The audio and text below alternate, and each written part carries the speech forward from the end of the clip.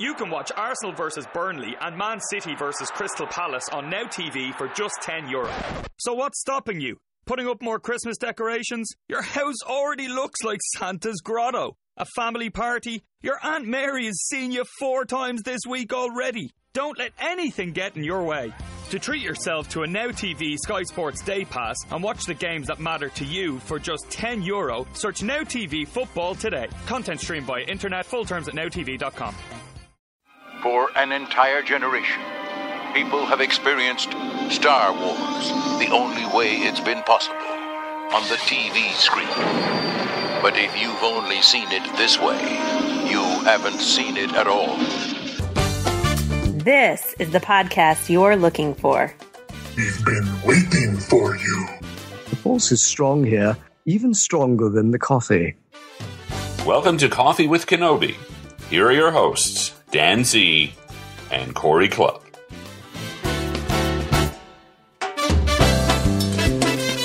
Hello, this is Corey Clubb, and welcome to show number 22 of Coffee with Kenobi, a Star Wars podcast that analyzes our favorite saga in a whole new way. With me is my good friend and co-host, Dan Z. Hello, everybody. We hope everyone has been enjoying our interview-packed summer schedule of podcasts. We've been able to talk with John Dag Morton, Tasia Valenza, Mark Dodson, and Jeffrey Brown, with much more to come. The response has been positive, and we appreciate everyone's continued support. The Star Wars community continues to get more expansive and exciting, and we are enjoying being a part of this wonderful Star Wars family. We are honored to be included on StarWars.com as one of the featured podcasts for all things Star Wars. We love what we do, and we are humbled and appreciative of being part of such an amazing group of talented shows. We also want to thank Jedi News UK and Full of Sith for continuing to support and drive listeners our way. We also have a few new bloggers coming your way soon, with amazing insights and analysis on the Star Wars saga. Look for more information on this on our website very soon. Be sure to check out my appearance on the latest Talking Toys. We're a great fan of the show, and Coffee with Kenobi blogger Jeff McGee and I talk about my new book, Uncanny Day. In today's show, we talk about the latest Rebels trailer, J.J. Abrams' latest video for Force for Change, meet the voice of the Inquisitor and Agent Kallus, and discuss new Star Wars vans, as well as San Diego Comic-Con exclusives. Consetta Parker joins us for a quick cup to talk about the second annual Rancho Obi-Wan gala as well. In our discussion segment, we share a cup of coffee with William Shakespeare's Star Wars author, Ian Doescher. We're happy to have him on with us as we discuss the final book in the amazing trilogy, The Jedi Doth Return. This is Ian's second appearance on Coffee with Kenobi, and features some terrific insight into his hugely successful series. We also have the next offering of your espresso shot with the Bearded Trio, featuring Rob Wainfer. And now, let's see what's brewing in the Star Wars universe this week.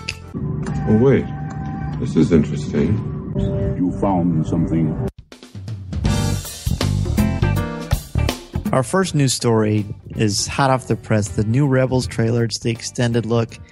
We learned so many things about this series tonally. See a little bit more about these characters. See a beloved friend from the Star Wars saga. What'd you think? The big thing here, I think, for me was seeing James Arnold Taylor return, if not just in a cameo appearance that we see. That was the first thing, the voiceover we hear, which gave me chills. Yeah, it was confirmed by Lucasfilm that James Arnold Taylor was the voice of Obi-Wan Kenobi, which is unmistakable, truly. I mean, he's the quintessential Obi-Wan. I even tweeted from our account, this is the Obi-Wan we're looking for. And that brings an excitement. The thing about the Clone Wars that made it work right off the bat is we had so many familiar characters that we knew we were going to see, and it gave us much more complexity and layered them. Rebels is a much different animal. It's set in the universe that we know and the era that we really love, and which built everything, to be honest, at least in my opinion. So we've got these characters we don't know, but the way that Lucasfilm has been marketing them and we're hearing about them, I feel like these are characters that we're going to love for our entire Star Wars fandom, or for our lifetimes. Absolutely, and I think, too, this was a really nice trailer. It really drew out kind of what we'll see, probably, I would assume, in the first or second episodes. But also kind of give us a reintroduction of the feel, like you said, the look and the feel of how the tone of the series will be kind of told from the different perspectives. And maybe not so much from the Rebel standpoint as it is from the Empire standpoint. I found myself kind of going back and forth on those two different issues as far as who has the most cost here as far as taking advantage of the Rebels as far as rooting them on and taking on the Empire, but also the Empire kind of flexing their muscle, if you will. Yeah, when you say you notice some tones, what did you pick up? Because I certainly we've been hearing for a long time that this is going to have an original trilogy vibe. Mm-hmm. And if you find yourself thinking, okay, well, what does that mean exactly? I think this trailer completely encapsulates that, because you see the breakneck pace, you see chemistry, you see passion, you see this excitement and joy for the saga that really makes me thrilled beyond belief. I mean, I've always been excited about Rebels, but when you see this, you just feel like, oh yeah, this is home. This is where we as Star Wars fans belong. Yeah, kind of where Clone Wars was kind of polished and clean, if you will. Mm-hmm. This has a grime to it. I mean, it definitely has Episode 4 feel. It definitely, for me, we have the TIE Fighter sound, which was instantly a sound of Episode 4 to me. There's that blasting after the ghost ship there. And just in general, the little speeder bike chase and cool. Being introduced to new characters, it feels fresh to me, and it feels like that Episode 4, like we're starting a kind of introducing these brand new characters to us and letting us follow along with the journey. And isn't it cool that even though they're new characters, don't you just feel like they've been a part of Star Wars for a long time? Maybe it is the marketing, maybe it's the Rebels visual guide that we were fortunate enough to get an advanced copy of it and peruse, and just the way that Lucasfilm has been doing the things they've been doing to spread the word. But there's sort of an electricity about these characters, which I think is hard to do, and we've never really seen anything about them, but they're nailing it. They truly are, and again, the voiceovers are dead on. They're exciting. They're fun, and I think like you said, what kind of brings us kind of into this new era and kind of gives us a nice rounded edge as we leave the Clone Wars saga. That, I mean, I think hearing Obi-Wan Kenobi's voice really sold it for me. Just hearing that, I was like, okay, this is part of this universe. This truly is, for me, these new characters that are in this universe. I can't wait to see their backgrounds, how they fit into the storyline, and how they interact. And like you said, it feels that familiar feel that we all are waiting for. And you need that connective tissue that Obi-Wan brings to everything. James Arnold Taylor needs to be a part of Star Wars forever, as far as I'm concerned. And it just gives that, it's just a cool vibe. You know what else I really liked about this? The TIE Fighters, of course, are awesome. I love when it says focus your fire and there's that dramatic pause on the Jedi. I think we've talked about that before. But I noticed on this that I believe was lacking in previous incarnations of that scene is when he puts that lightsaber together, you kind of hear this click and whirl of gadgetry and gears. It just gives it kind of a real world feel. Well, from what we know from the character, he's hiding the lightsaber, so it's more of like it's like he's putting it together maybe for the first time, or just to basically shine a light and show that there's Jedi still out there and continuing the fight. And it like I said, it gives you chills again, and it has that Star Wars feel to it that makes you go, all right, let's do this.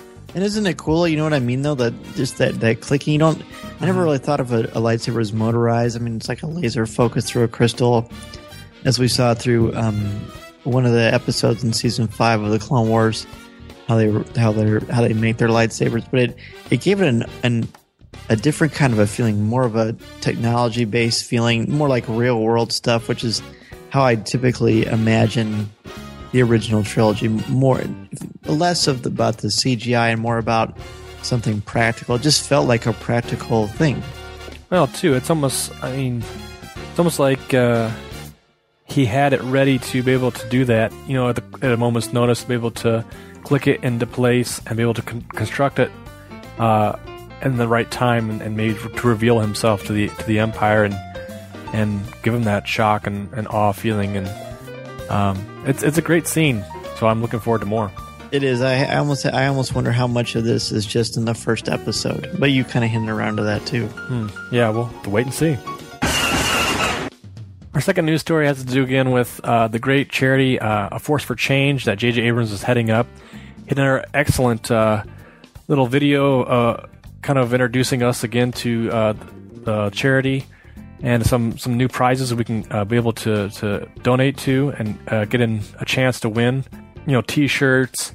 They got some posters, all kinds of different, signage and things like that. We've got a couple busts, some things, a script looks like, a hilt, Star Wars hilt. The last two, the big ones, you want to explain some of those, Dan?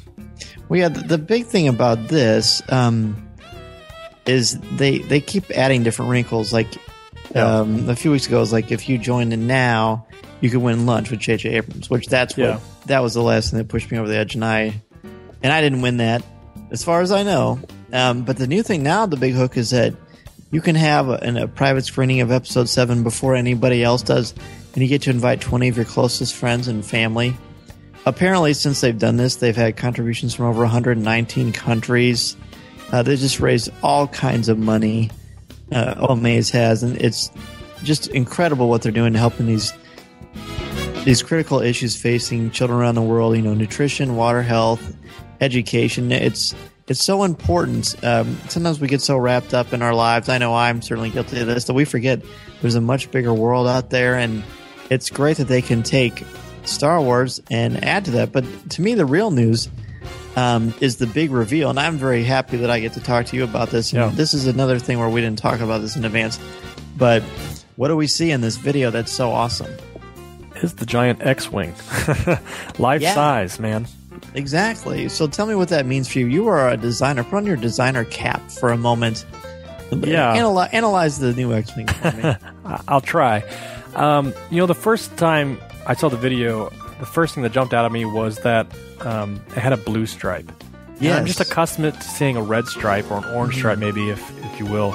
The blue stripe kind of caught me off guard, but immediately let me think of the X-Wing book series from the Legends series. I was like, oh, that's interesting. But I mean, have you read those? I've read a couple of those. Really? They're actually pretty good. They're I've not read one word of them, and I want to desperately. Get on it, man. But I think seeing the X-Wing itself was incredible, and standing next to it, I was just like, okay, first of all, right there, it's a practical effect right there in itself. So exactly. And then like we've seen all along in the previous video with J.J. Abrams, he's obviously saying, hey, hint, hint. Here's a little extra. Here's a little more. Here's one more step that we're going to put into the new movie, and they've done a great job with this without doing too much, without giving away too much. It's saying like here's what we're working on. Here's how it's going so far, without giving away spoilers or character reveals or things like that. But they do give away character reveals in a sense. If you think about it, they had the Royal Pilot walk on, kind of, again, using a little bit of comedy there. The mouse robot. The mouse robot zipping by, and, what does that tell you? Does that say Empire? Does that, we don't know. Well, the mouse robot is only in A New Hope, but to me, it shows you this. There's just like real electricity in this clip because, like you said, the practical effect thing, and I'm sure you noticed how much more sleek this X-Wing is. It's much more aerodynamic. I was gonna say it's sleek and it's very it's awesome, unique look. I mean, it has that classic dirty look, which I know a lot of fans had said. I hope they go back to that grungy, dirty feel, and not so much polish as we saw in the prequels. But I think that's the evolution of the story itself and where kind of where it's going. And it gets me excited because, like you said, it's practical effects. We're using X-Wings. We're seeing little mouse droids. We're seeing Royal Pilots in the orange. And it's just exciting. I mean, and all the people standing right there is J.J. Abrams, directors, coming out and saying, support this cause. And we're going to give you guys some really great prizes and things like that for a good cause. And plus, we're giving you, a little whet your appetite here. And I couldn't be more happy. Well, how great is it that it just hits me yet again? I feel like I say that every episode, but there's a reason for that. J.J. Abrams is such a great storyteller, and he gets it. He gets the idea of balancing special effects with story and characters and the chemistry. So he's just hitting us with all this great stuff. Is it possible to be even more excited for episode 7? I feel like with every little thing like this that we see, and you can just imagine what the good folks at Lucasfilm and Bad Robot have in store for us marketing-wise, and how they're going to build this excitement and anticipation. It's killing me, man. It's just awesome. Did you notice anything different about the X-Wing pilot's costume? No. Did you see anything? Not that I could tell. Just kind of a quick one. And who knows if that's a part of it. Maybe that's sort of like, you know how they showed the puppet in the very first Omaze one, and who knows if that character will be in there or not. But we've got a new X-Wing, and it looks tremendous. It's definitely something where, yes, when Hasbro makes it, I'm going to get one of those and put it in the office because it looks awesome. Our next news story, I'm going to combine them because we've got the last two reveals, as far as I can tell, about the new characters. We've got Jason Isaacs as the voice of the Inquisitor and David Aiello as the voice of Agent Kallus. The two big bads, as it were, to coin a Joss Whedon term. What kind of things did you notice about these two? Well, going back to the Rebels trailer, we do get to hear the Inquisitor speak briefly at the end. Which we had before, I think. I don't know if that was Jason Isaacs or not. It was. You think so? Mm-hmm. Yeah. I mean, Jason Isaacs, obviously a big, huge movie star, and obviously a great addition to the Star Wars saga. He's a presence, isn't he? He's a presence, and he's got that deep, kind of a throaty voice to him. He's got that awesome British tint. Yeah, exactly. I think you could probably do a pretty interesting analysis about the British versus the Americans and compare that to the Imperials versus the Rebels. And the reason, one of the things that's the impetus for that remark is that Mel Gibson film The Patriot, where Jason Isaacs is one of the lead British officers and the main foil for that piece. Yeah. And of course Harry Potter. He's a great bad guy, and when I saw that this was going to happen, I was pretty excited because he is a major movie star, and he just has a certain gravitas. The Inquisitor. Did you notice that Pablo Hidalgo said that they made a big deal about the fact that he's not a Sith? Yeah, I saw that on the behind the scenes there. Yeah. And it's interesting because, I mean, I kind of knew that in the back of my head. I wanted to believe that. You know, he wasn't a Sith? Yeah, he wasn't a Sith, and he was more of a hunter, if you will. Kind of, yeah. Almost like a Sithy bounty hunter. Yeah, kind of like, yeah, that's a good way to describe him. Is Sithy a word? Sithy. Yes, it is now. Sithy. Full of Sithy. Is that... No, that's a great Star Wars podcast. There you go. Well, yeah, he just, again, that gravitas, and the Inquisitor, the way that they are marketing him in his look, which Dave Filoni describes in this video on StarWars.com. You needed someone with that kind of weight and I'm happy to hear, which doesn't surprise me, they don't want another Darth Vader clone. They don't want a Grievous clone or a Darth Maul clone. They want somebody unique. I'm really interested, and nothing has been revealed really too much about why he's not a Sith. I mean, we know about the rule of two. We know that Vader and Palpatine are the only two Sith out there. But, of course, the Sith play pretty loosely with their rules as far as I can tell. They have a lot of, well, yeah, but this is just my enforcer or whatever. Like, you look at the Clone Wars, and, you know, General Grievous had a bunch of lightsabers, but he wasn't a Sith. Mm-hmm. Yeah, it seems I don't know if you can call them higher, but they have a lot of different dimensions as far as the Sith hierarchy, if you will. I mean, but it's interesting to see, you know, different backgrounds and different motivations. And Ventress too. I was just gonna say Ventress is definitely a great person to label under that heading, but. And he reminds me of this Ventress, kind of that look, and they're different like species, but similar in that, you know, that kind of bald, dangerous swagger. But they make a big deal about how he's calm He doesn't get angry, which, well, that clearly shows he's not a Sith, because that's where a lot of the Sith get their power, too. But there's just something about him that I instantly find captivating. Let's talk a little bit about Agent Kallus. What do you think about him? I love him. I love David Aiello's voice. The beard is awesome. I was going to say the chops, yeah. Very 70s. Very 70s. I think you and I should grow those for Celebration Anaheim. Let's do it. All right, I could probably do that in a weekend, I think. The Wolverine of Star Wars, yeah. Oh, I like that. Yeah, he's cool, too. He's much more aggressive. He seems like a real danger as well. They're building this so that it doesn't become like the villain of the week sort of thing with the mustache twitching, but much more about the fact that when these guys show up, it's going to go down, and it's really, really dangerous. So there's real peril for the Rebels, and we know that there's real peril for these guys because they're not in the original trilogy. Exactly. That's a good point. And my standpoint, Agent Kallus, he seems a very strong character, and I kind of found myself kind of drawing towards him in the little updated preview we saw, as just being a strong character and be able to command, and just instruct and be able to, looks like very military and very dynamic in his structure of taking down these little cells of rogues. So it's so World War II.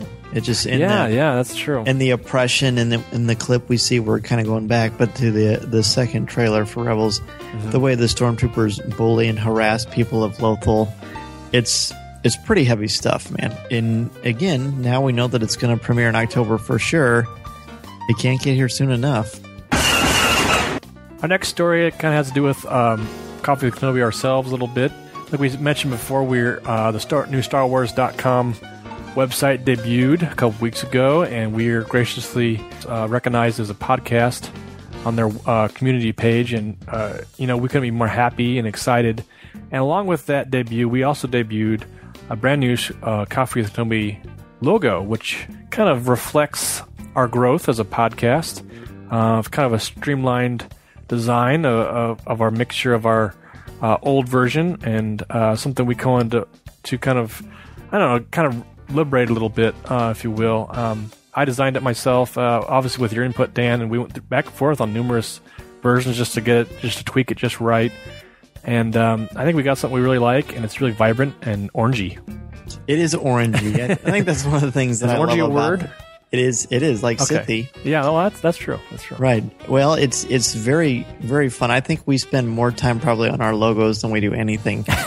And that's saying something, because we put a lot of time into this because it's a labor of love. And well, Corey, you said it perfectly. It's a huge honor to be included with Fangirls Going Rogue and Far, Far Away Radio, the Force Cast, Full Sith. Now this is podcasting, Radio 1138, Rebel Force Radio, Star Wars Bookworms, the Star Wars Collectors Cast, and of course the Star Wars Report. They're great shows. Just to be included with them and to know that our labor of love, which is Coffee with Kenobi, is on StarWars.com. It's just wonderful. I feel very blessed. You've written a couple blogs for the official blog, as it was in its old incarnation, and now as they come out with the new design so far, you're a featured blogger. So talk about that a little bit. It's crazy, man. Yeah, now I get to be a featured blog contributor for StarWars.com. This is my fanboy dream, and I get to look on there, and I'm just very happy. It's just really fun. The good folks at Lucasfilm who I work with, when I got to be a part of this, it's awesome. It's just the same thing. This is just something that we love to do. It shows fans that Star Wars and Lucasfilm are reaching out to fans, and it's not all about just the franchise itself. I mean, they incorporate fandom in such a variety of ways. If you just scroll on down that community page, there's numerous different avenues of fans want to get involved in different things. They can go to that community page and click on something they like to do, and find new fans and new friends out there just doing the same exact thing as they like to do. Exactly. It's really, really neat. It still blows my mind just being able to contribute to these amazing writers in this awesome community. So definitely check out my blogs on StarWars.com and all the other great bloggers, and honored to be a part of it. It's just a wonderful experience. Dan, can you talk a little bit about maybe some of the topics you do plan to hit on? Yeah, what I'm going to focus on is, of course, education. And I want to look at Star Wars as a piece of literature, because it really is film literature, and kind kind of bring some of the analysis we do here on the show into the blog. So it's going to be a lot of fun. Sounds great. And now let's join Rob Wainfer as he pours your espresso shot with the Bearded Trio.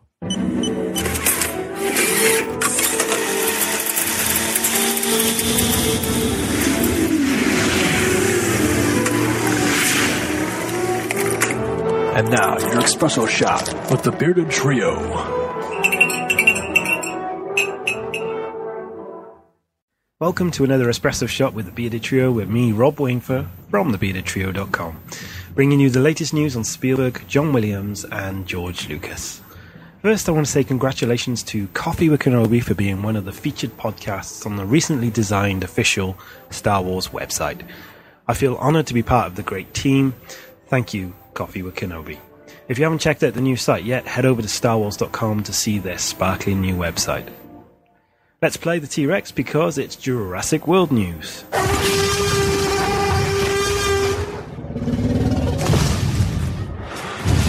The cast of Jurassic World gets bigger every day as another addition has recently been announced.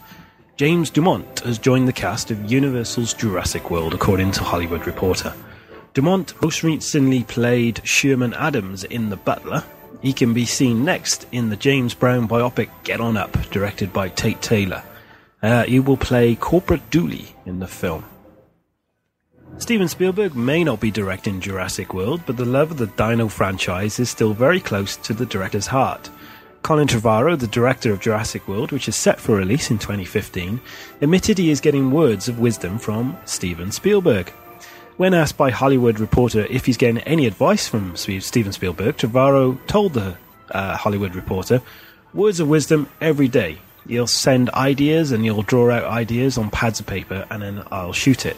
So there you go, Steven Spielberg still involved in the next Jurassic Park movie, even if it is just a tiny bit. Now, thanks to the website onlocationsvacations.com, it seems we know that there's going to be a scene set in an airport in Jurassic World. The filmmakers have arrived near the Louis Armstrong New Orleans International Airport, and they've been there since June the 26th. Readers of the website have reported that they have seen signs for Ebb Tide, the working title for Jurassic World, the Jurassic World's equivalent to Blue Harvest, if you like. Now, the website says, based on a few recent casting calls we found, production is filming in an airport arrival scene in the New Orleans area today. So don't expect any dinosaurs roaming around a terminal just yet. And that's your Jurassic World news.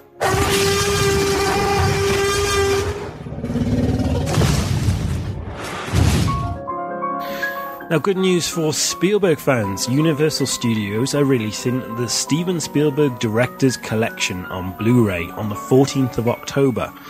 Now, this will consist of 8 memorable Steven Spielberg movies in one neat, handy collection. 4 of the movies have never made it to Blu-ray before. Now, the movies are Duel, Sugarland Express, 1941, Always, Jaws, E.T., Jurassic Park, and Lost World. Now, the first 4 in that list are new to Blu-ray. They've been digitally remastered and contain hours of bonus features, including making-of documentaries, interviews with Steven Spielberg, behind-the-scenes featurettes, rare archive footage, deleted scenes, and a whole lot more. So mark your diary for the 14th of October. Now, Season 4 of the Spielberg-produced Falling Skies has started in the US and opened with a healthy 4.7 million viewers.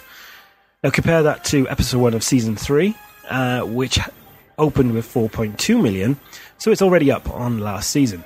The show is by TNT and is aired in the US on Sunday evenings. UK viewers have to wait, though, until 15th of July, where it will be shown on the Fox channel. Be sure to tune in for Falling Skies Season 4. Jim Nelson, the veteran sound editor and post-production guru who helped put together Industrial Light and Magic for George Lucas to create the original Star Wars, has sadly passed away at the age of 81. Nelson, whose real name was James M. Falkenberg, and he died on June the 18th, his family announced in a paid obituary in the Los Angeles Times. Jim also worked on other movies such as Birdman of Alcatraz, Exorcist, and another George Lucas movie, American Graffiti. And sadly, another loss to report is Terry Richards, who played the swordsman from Indiana Jones, has passed away. He was also 81. Richards' career spanned 50 years, appeared in films such as James Bond, Star Wars and Rambo, and he also doubled for Donald Sutherland, Tom Selleck and Christopher Lee. Richards served in the Welsh Guards before being told by a friend that they needed extras with military training. He was asked if he could fall from a scaffolding, which ultimately led to his long career as a stuntman. Harrison Ford, at a 30th anniversary screening of Raiders in 2011, said, "I was no longer capable of staying out of my trailer for more than it took to expose a roll of film," which was about 10 minutes, and then I would have to flee back in for sanitary facilities, said Ford. He added that Richards, who had trained for the role, was disappointed to lose the chance to show off his newly acquired sword skills. The Cairo swordsman did get his own action figure, and has even appeared in Lego form. His family revealed that he died suddenly on Saturday, the 14th of June. Chicago has officially been chosen as the site for George Lucas's art museum. Now called the Lucas Museum of Narrative Art, the city was selected over Los Angeles and San Francisco as the future home of his collection of art and movie memorabilia, according to a spokeswoman for the museum. The city offered up a slice of real estate along the Lake Michigan shore that is near other attractions, including the shared aquarium and the Field Museum of Natural History at the same time. The Lucas Museum, which will include pieces from Lucas's personal art collection as well as Star Wars memorabilia, is expected to generate up to $2.5 billion in additional tourist revenue for Chicago over 10 years. So congratulations to Chicago. Well, that's it for another espresso shot with the Bearded Trio. Before I go, I must tell you about the beer cans that Narragansett are doing. Remember that scene in Jaws where Quint crushes a can in front of Hooper? Well, now you can relive that scene thanks to Narragansett Beer. They've come up with this fantastic idea of bringing back the beer in their 1975 retro design cans. The same design Quint got his shark-smelling hands on in that Steven Spielberg directed movie. So now you can enjoy a beer and pretend to be Quint at the same time. Find out more at narragansettbeer.com. Well, that's it from me. Keep up to date daily on the Bearded Trio at thebeardedtrio.com. If you want to get in touch, then you can contact me by email, rob@thebeardedtrio.com. And we're also on Twitter and Facebook too. Just type in The Bearded Trio. Thanks for listening. I'll hand you back to Coffee with Kenobi. I'll see you soon. Goodbye.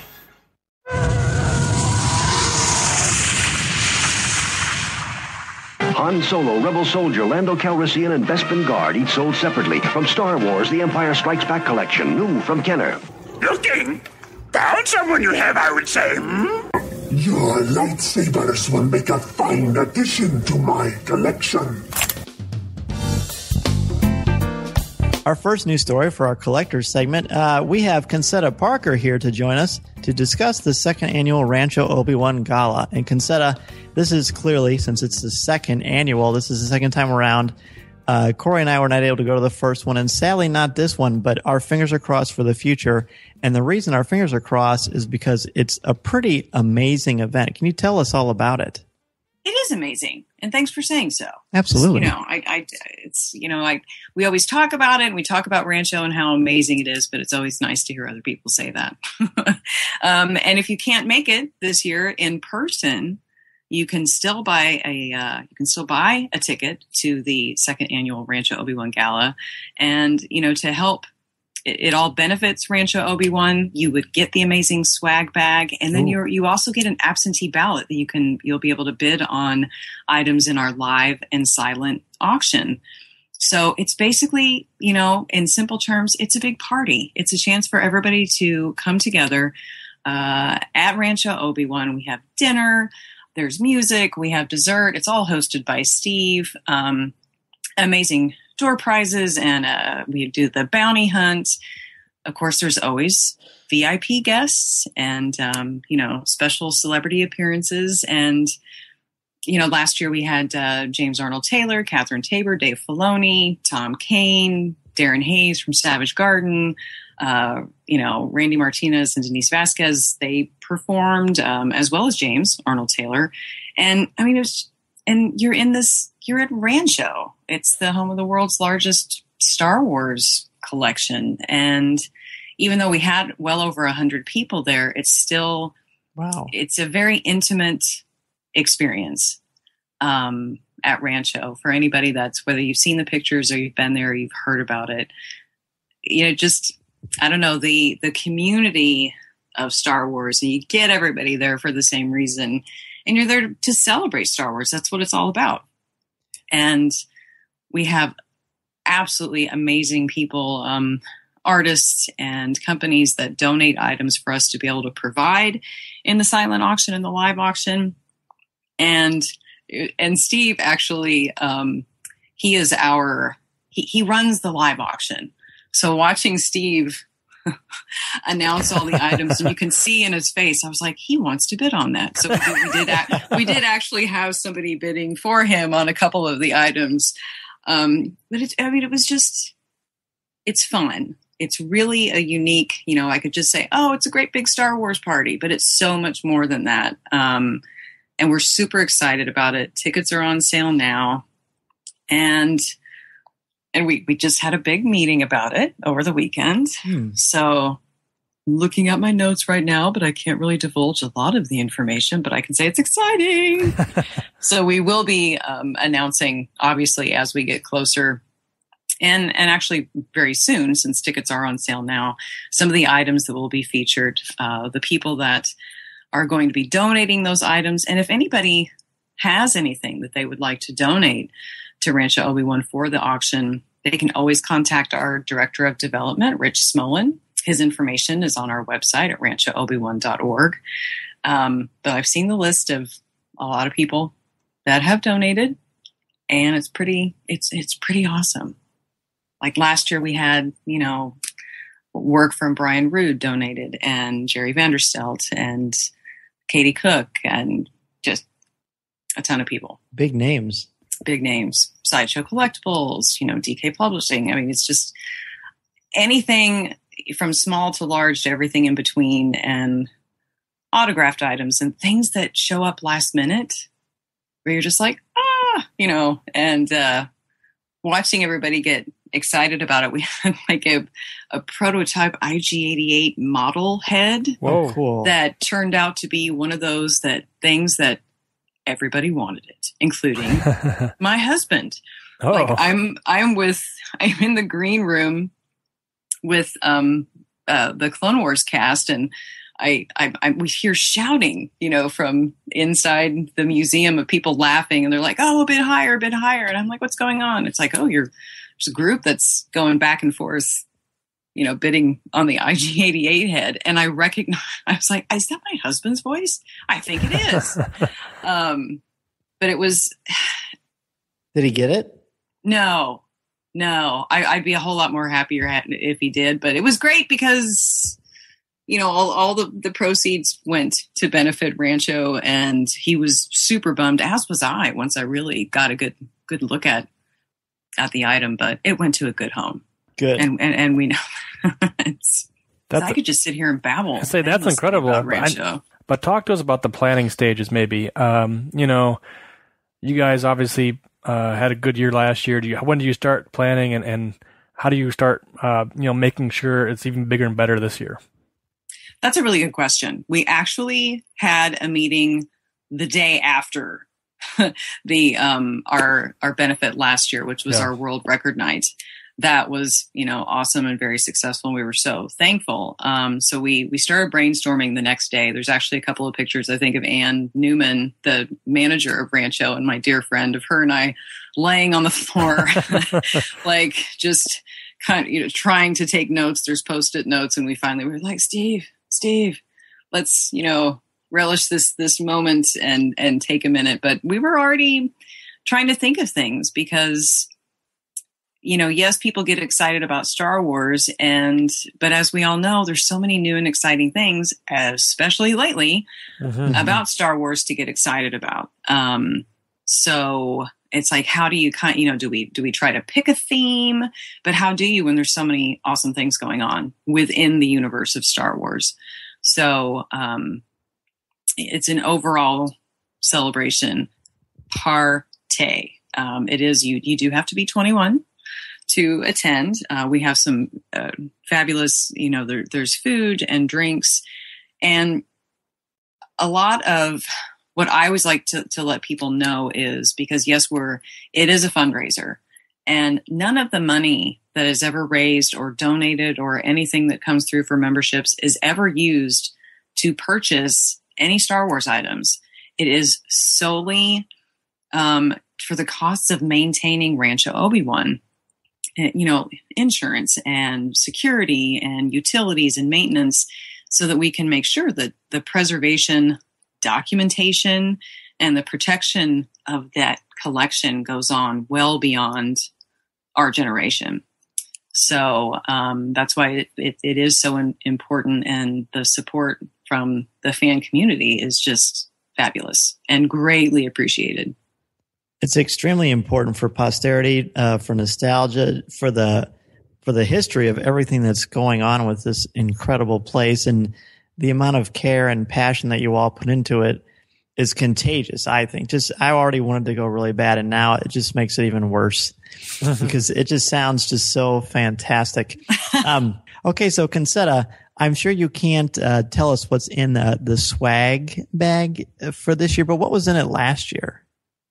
Oh, goodness. Okay. Let's see. Everybody, there was the Steve's autographed card that went into, everybody got a copy of the Guinness World Record book. Cool. That Rancho Obi-Wan was featured in. We have, and we'll have this year as well. I can tell you we'll have the special limited edition t-shirt with the logo for the gala events. Basically anything that's going to be in the swag bag that has the logo that's special for this event will only be available at this event. So we had, last year we had the collector patch and the challenge coin and trading cards. We had artist Lee Cosi actually drew hand-sketched trading cards, individual for every person that was there while they were there. Everybody got something personalized. That's amazing.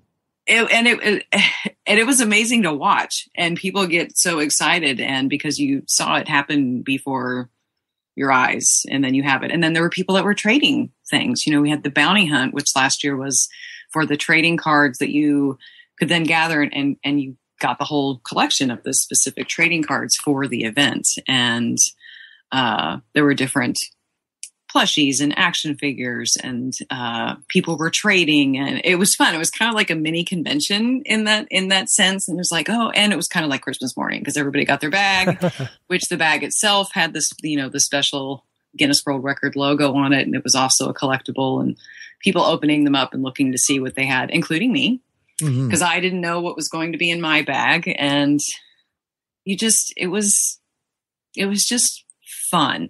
Like, we genuinely had so much fun. And whether you were a fan or an artist or a donor or a board of director or talent, a VIP, everybody was there for the same reason and really enjoyed it. And it was just, again, that sense of community and camaraderie and just enjoying that is Star Wars. And that's, the common factor among all of us, regardless of how old you are or where you come from or how you grew up. Everybody loves Star Wars. Brings people together. And how many other places do you know where you have that kind of an intimate gathering and you can rub elbows with Star Wars celebrities and people who pour their heart and soul into their professional life as well as into their private life? So I think it's pretty cool. It's like Star Wars Celebration, but even more intimate. Yeah, I think that's an interesting way to put it. And like one of the highlights last year, towards the end of the evening, Tom Kane, who is fabulous, he was there with his son, and they had a rental car. So he's like, I'm going to run out to the car. Well, he had brought in pictures to autograph. So he sat down and just started signing free autographs. Wow. And pretty much anybody that was there, if you wanted them to sign something, take a picture, everybody was, certainly doing that. So it was just, there was no like segregation. You're very much amongst friends. And I think that's one of the messages that has come from Rancho, and that it is a safe place. It's what the Star Wars community needs, especially now when we need to combine our strengths and our passions together for this saga that we love so dearly. Right. And celebrate that everything that it's done and given to us, or, those of us that have been, the first generation fans, the generations to come. And certainly there's things that people disagree on and have their differences, and that's all, part of the galactic pot of things. But you can't help but be at Rancho and just smile and enjoy that feeling of connecting with your childhood, just being happy, being able to talk to other fans, meet new friends, you kind of leave with new family members, because we do consider ourselves family at Rancho Obi-Wan. And I think that's, Star Wars as a community, I think, has a very family feel to it, that we're all in this together. So it's like a galactic group hug when you're at Rancho. There you go. There's the slogan for the next year. I was going to say, Dan. Yeah, I say, Dan. Year 3, we should save our pennies and head out there. So that would be awesome. That'd be really awesome. I wonder how far of a drive that is. We'll have to start mapping it out. Start right now. A road trip. There you go. That would be awesome. We could. Coffee with Kenobi road trip. That's right. That would give them ideas. Bust. Very cool. Well, so tell our listeners where they can go to get tickets, and is there a deadline? That's a very good question. You can go to ranchoobiwan.org. That's where you can buy tickets. And it's right now, if you're a Rancho Obi-Wan member, you can purchase tickets. You can log in basically to the member store and get your tickets now. Let's see. We had a special, but that ended last week as far as $50 off of the admission. So right now the admission it's $250 a ticket, and we don't have a deadline just yet for when the last day is that you can purchase a ticket. So right now it is open, but the tickets are going fast. I bet. Yeah, they are. And again, even if because we have a lot of people from overseas and around the world that are like, oh, we can't go, but you can still purchase the ticket. You still get the swag bag sent to you. And again, you get the absentee bidding ticket where you can then bid on items that will be featured in the silent as well as the live auction going on during the event, which was fun because we had board members with, collectors, everybody knows, Duncan Jenkins and Gus Lopez, both board of director members that were handling like the call-ins and the people out of town and overseas that were bidding on items. So it was kind of neat to watch that because you see that kind of thing on TV, where people are bidding and you got the numbers going up and you're placing bids on behalf of somebody else. And that was interesting to watch. It's great. And I guess we should probably mention, what is the day of the gala? Oh, I'm sorry. I'm just assuming everybody knows. I know. It just hit me. I wonder if we said the date. We are looking at Saturday, September 20th. And it's a 7-hour party. It's fabulous. Wow, it's from awesome. 4 p.m. until 11 p.m. And there will be fun activities throughout the evening. And you never know what's going to happen, who's going to show up. And again, even last minute items. And very soon, which I will keep everybody posted. And obviously we'll be sending out media alerts. We will be announcing things that will be featured. Any celebrity guests that we are allowed to announce ahead of time, but I dropped some hints last year. I think people kind of knew. It was just awesome. It was fun. Yeah. And certainly, if you have any questions anytime, go to ranchoobiwan.org. And, it's easy to contact and ask questions. You can always email info@ranchoobiwan.org. And follow them on Twitter too. That's right. At Rancho Obi-Wan. And Instagram, Rancho Obi-Wan. And Facebook.com/Rancho Obi-Wan. Yep. So many great ways for everyone to get in touch with the ranch and to find out more about this incredible event. Consetta, thank you so much for joining us. We wish you the best of luck, and we'd love to have you on after the gala is over and discuss all the exciting, amazing things that happened. That would be awesome. Thank you so much, as always, for you guys, what you do, and your support. It's greatly appreciated. Our pleasure. Happy to do it. The next item of collector's news has to do with some more apparel from the Van Company. Star Wars fan shoes, if you will, are coming out. Looks like they're debuting during San Diego Comic-Con. The next wave of them. Yeah. And they've had, I think, some previous incarnations. Is that right? Yeah. In fact, one of our bloggers, Troy Metzler, who's also our San Diego Comic-Con contributor, he's got a couple pairs. And they're showing some images of the ones that are going to come out in the fall. Which ones kind of hit you? Because I don't own a pair of Vans yet, but I'm going to, and see if you can guess which one of the new designs I get. Well, I will say from an artwork standpoint, it's interesting. A very pop culture-y looking. Some of them almost look like a design you see. Warholian. Yeah, Andrew Warhol. Yeah, just made up a word. We're doing that a lot today. Yeah, I have 3 now. But yeah, very, very interesting and very, retro a little bit to them, a little bit. Kind of like that feel. They have lightsaber shoestrings, which are kind of cool. Yeah, I love that. Yeah, the ones I think you would pick, I would say you go with the AT-AT design. Boom. With the orange and blue, and look tropical a little bit. Well, you've got the AT-AT and the Snowspeeder, but it's got palm trees. It's awesome. It's kind of like a reverse of Hawk, yeah. Exactly. And it's kind of slick, too, because if you didn't know, you'd just be like, oh, okay, what kind of shoes is he wearing? Yeah, flying the radar there, yeah. But it's cool because it's got 2 things. I'm a big fan of palm trees in Florida and that kind of thing, and of course the AT-AT and Snowspeeder doesn't get much better than that when it comes to Star Wars. So those are the ones I want. I've been looking for those. I've asked so many different people in Journeys and places that sell Vans where the AT-AT one is, and they're always looking at me like, huh? So now I realize it's the reason that they're not out yet is because they're not out yet, and that was part of the original release that Vans had sent us a few months back. So I believe these hit on October 1st. They're going to see, again, the previews of them at Comic-Con, and they're going to give away posters and things like that. So October 1st, Dan Z is going to go get himself that selection for sure. Some new kicks, right? New kicks, brother. All right, our final piece of collector's news is StarWars.com on their blog is showing the exclusives checklist.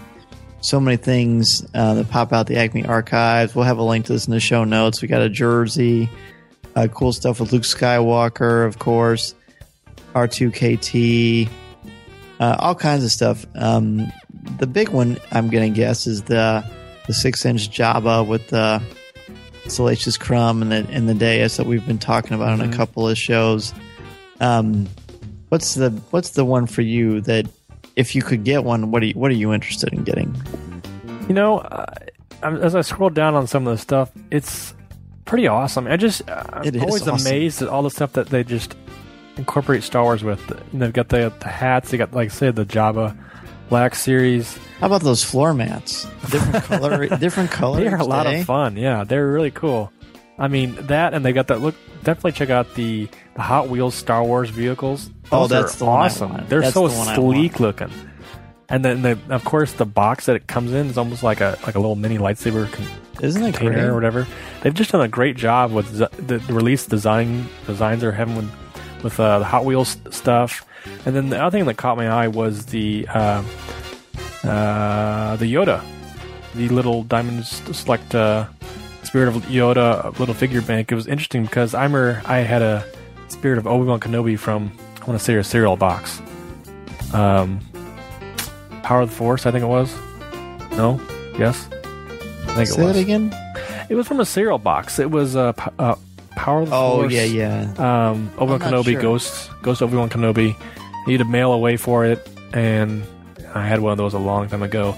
I thought, this is so awesome. I'm probably the only one who has, like, one of these. And then I went to WizardCon in Chicago, and there was some dude that had like literally a whole case full of them. I was like, dang. So, but this is interesting. Again, there's numerous things on here for fans. Like I said, there's jerseys, there's figures, there's all kinds of stuff. I'm interested in the floor mats. I think they're awesome. They're $50. Maybe that's a little overpriced. But you have Superman floor mats at the time being, right? I do. I had Batman, then I went to Superman, and now when I see a Stormtrooper that's blue, that's really cool. Well, Wednesday they've got gray, Thursday blue, Friday red, Saturday pink, and Sunday green. There you go. Get a red one and a pink one. There you go. I'm sorry, a red one and a green one. Merry Christmas, Stormtroopers. I'm not actually, usually I'm all about the Black Series, but I'm sort of hit and miss with some of these, but that lightsaber case with Darth Vader car, all like you said, those Hot Wheels cars look fantastic. So I'm really hoping to get my hands on one of those, but we'll see. You know how quickly those go, and sometimes at Comic-Con it gets a little hectic from what I've been told. So we're going to hope for the best, and if you do get one, make sure to send us a tweet or Facebook, or send us your pictures and we'll share them because they look like they're going to be a lot of fun. Absolutely. Hello, this is Ian Doescher, author of William Shakespeare's The Jedi Doth Return.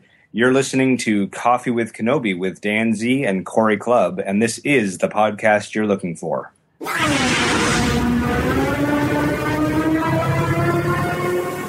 Luke, you're going to find that many of the truths we cling to depend greatly on our own point of view. I must be allowed to speak. You've taken your first step into a larger world. Our topic for show number 22 is Ian Doescher and his William Shakespeare Star Wars series. How has this series enhanced your appreciation for the Star Wars saga? How has Ian's work impacted your enjoyment of Shakespeare's work? What can we learn about the Star Wars universe through William Shakespeare's Star Wars, The Empire Striketh Back, and The Jedi Doth Return? Joining us on this topic is friend of the show and author of the William Shakespeare Star Wars series, Ian Doescher. Welcome, Ian. Thank you, Dan. Absolutely. So much has happened since we had you on a little over a year ago. You were one of our very first guests, and William Shakespeare Star Wars had just come on the scene and was blowing up the New York Times bestseller list, and people couldn't wait to get their hands on it. And it's just been an incredible journey for you. What has this whole experience of William Shakespeare Star Wars saga been like for you? It's been crazy, honestly. It's been a wild 2 years of sort of learning so much about the publishing industry and having these 3 books come out, and just having so much fun meeting people who have read the book, getting to Skype with classrooms like yours, with students who are working with the book. It's just been a huge joy. It's been a joy for us. My freshman, I mean, obviously it's the summer, but the entire rest of the school year, they talked about it all the time, and they would tell me that they put their posters up of the books in their room. The Quirk Books was kind enough to send our way. So it's been really, really fun. I think I sent you a message after you were in my classroom. A bunch of kids said to me, "Oh, is he your best friend?" And the correct answer is yes. That's right. I said yes. I think I said yes, but except for my wife, of course. Right, sure. That's right. So, Ian, what has been the biggest change of the series with Jedi Doth Returns, your newest release?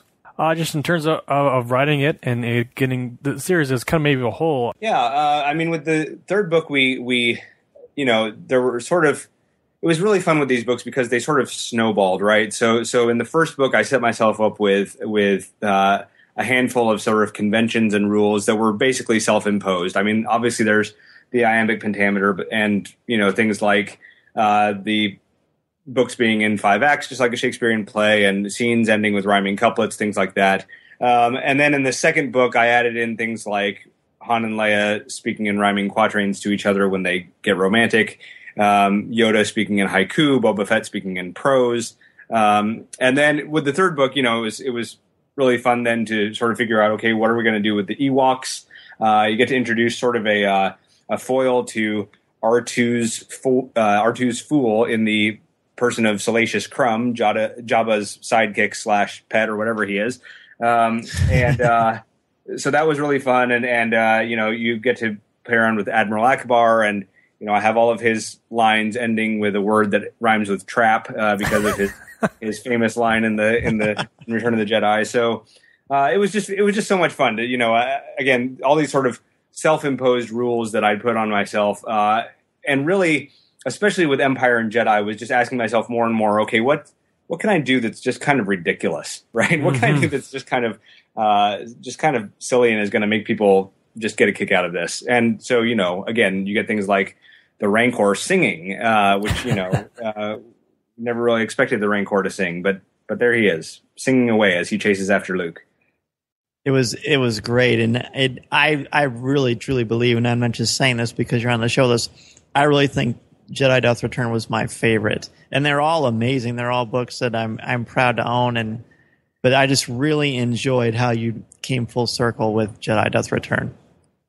Thank you. It was really fun, and I mean, one thing that was, besides the fact that Jedi is really probably my favorite movie of the trilogy, really having to do with the fact that it was the first movie I saw in the theater. When I was a kid, I had the making of a saga on VHS, and which I watched all the time, and which was kind of about the making of the whole trilogy, but was really focused in on Return of the Jedi, and of course had all the toys and all that sort of thing. And so it just has a soft place in my heart, and then to really be able to get into the characters, not only the whole Jabba sequence, which I love, but also really get into Luke and Darth Vader and the Emperor in this third book.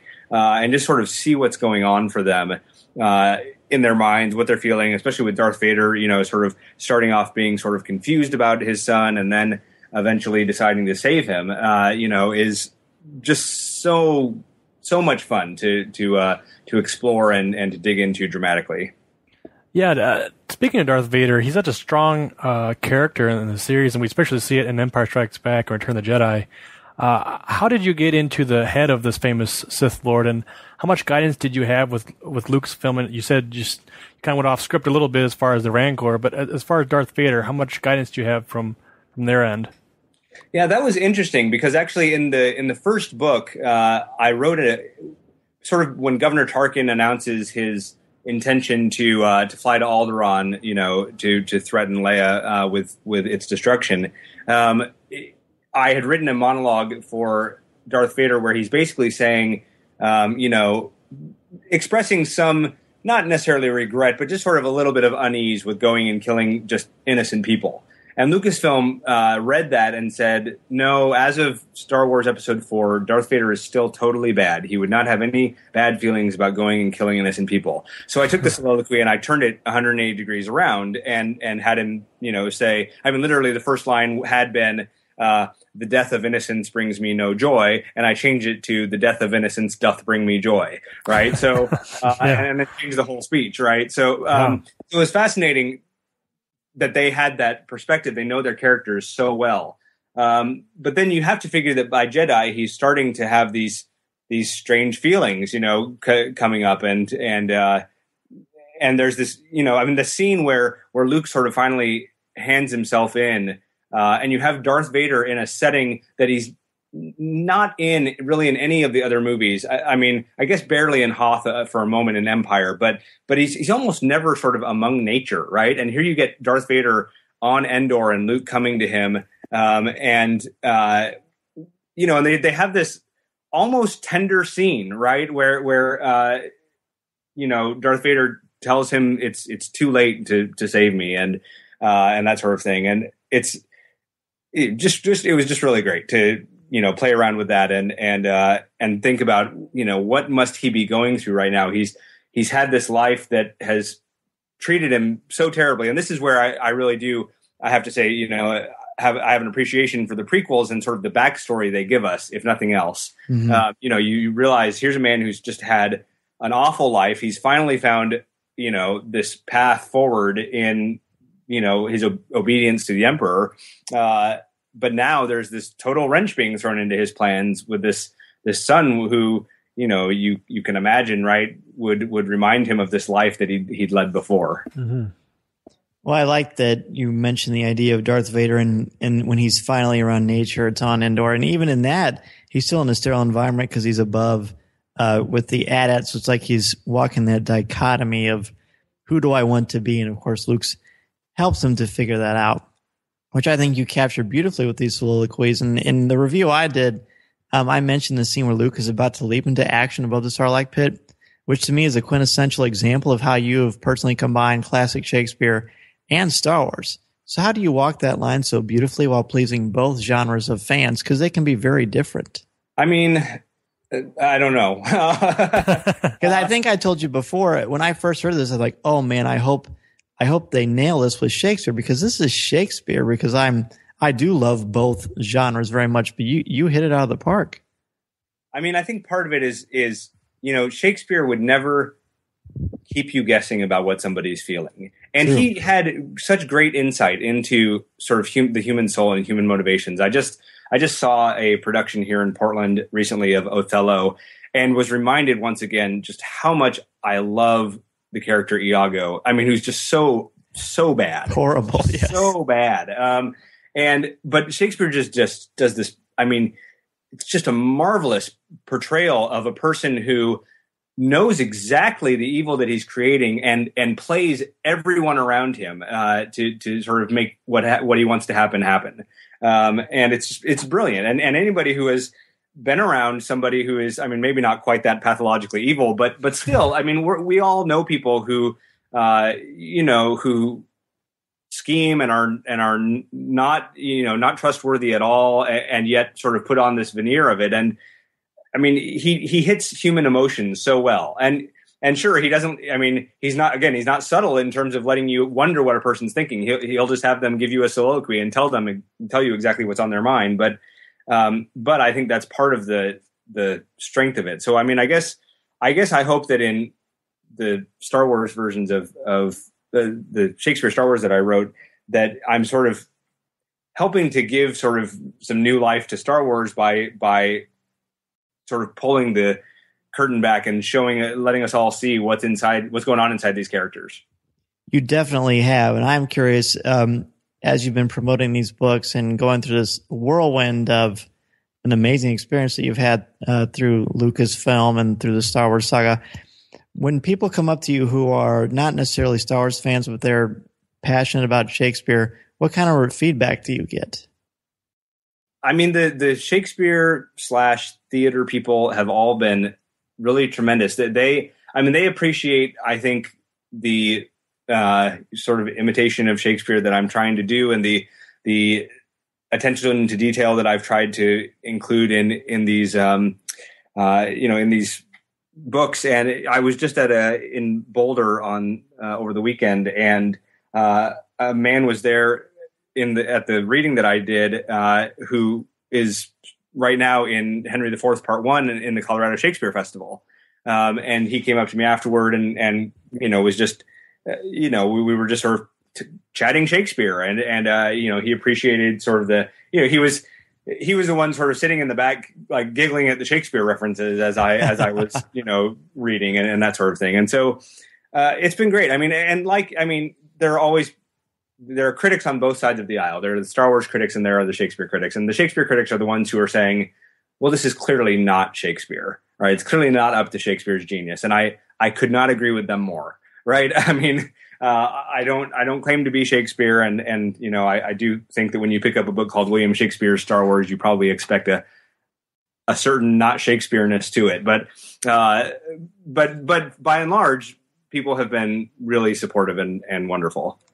Well, and well said. And on that same token, people who are huge Star Wars fans, I don't know if you pay attention at all to Star Wars weekends, but they used to have a hyperspace hoopla where at the end of each night of Star Wars weekends, a lot of the Star Wars characters would come out and they would dance to popular music that was on the radio or on iTunes at the time. And a lot of people got their feathers in ruffle over that because they don't want to see their Star Wars characters melded into that. Now, with William Shakespeare's Star Wars, I don't think that we have anything close to that. We have complete reverence for these characters, and you're psychoanalyzing them in a way because, as you said, Shakespeare was not a stranger, or he was not shy, I should say, about revealing how these characters feel. And you take this, and I really firmly believe that you have added new dimensions to these characters as far as how we look at them and what motivates them. And I think that is something that Star Wars fans are applauding. Well, and that's the hope. I mean, in the end, I want us all to be able to have a laugh with these books and enjoy them. And yet, I do hope that I am shedding some light into what was Darth Vader feeling? What was just how bad? What's motivating the Emperor? What's Luke's experience of going through this? What's Leia's experience of being told that she has a brother and that Darth Vader, who blew up her home planet, is her father? All these things. And you actually talk about that, which I've never seen Leia really discuss, so I appreciate that. I have to admit to being inspired by Robot Chicken Star Wars and their portrayal of Princess Leia after when she and Luke are in the Millennium Falcon escaping the Death Star after Obi-Wan's just been killed, and she says to him, "Oh, I'm sorry. Did the old man who you just met died? I'm too busy thinking about the millions of my friends and family who were destroyed on Alderaan." And it's clearly there's some grieving going on for her there. I'd like to say too, along with your stellar writing and collaboration here, the books are full of incredible illustrations as well. What are some of your thoughts on those? Nicholas Delort, who is the illustrator, he's a Canadian who lives in Paris, and he just did an amazing job melding this, sort of bringing the Elizabethan style to bear on our favorite Star Wars characters. Part of what I love about his illustrations is they help us really imagine what these could look like staged. In the first book, he has these wonderful drawings during the Death Star battle where he has the ships sort of on, marionettes almost, to sort of give an illustration of how you might actually have seen this on an Elizabethan stage. The picture of Admiral Akbar in The Jedi Doth Return is worth the price of admission itself. I mean, it is just when I saw his picture of Admiral Akbar, I just about died. It was so funny and so perfect. They have him in sort of this 19th century British naval commander's outfit. I mean, it's just hilarious. So I really appreciate the work that he has done. I will get to meet him later this year, so I'm excited about that. It's excellent. It's funny to be doing a project with somebody, and you've never met them before. So it'll be fun to meet him in person. That's very cool. And what I love about that is it almost has like a sense of realism. Like you could suspend your disbelief and sort of imagine these books being put on as plays for Elizabethan audiences. Yeah, exactly. I mean, it does really sort of strongly suggest to you. I mean, some of the pictures are sort of iconic Star Wars moments, but others of them really look like, wow, this is almost like it's a drawing of a stage production. Exactly. And Dan, speaking to me about his review and his enjoyment of the book series, he talks about the translation of the Ewoks, calling it brilliant and hilarious. So what kind of response have you gotten from that, and as well as the book in general?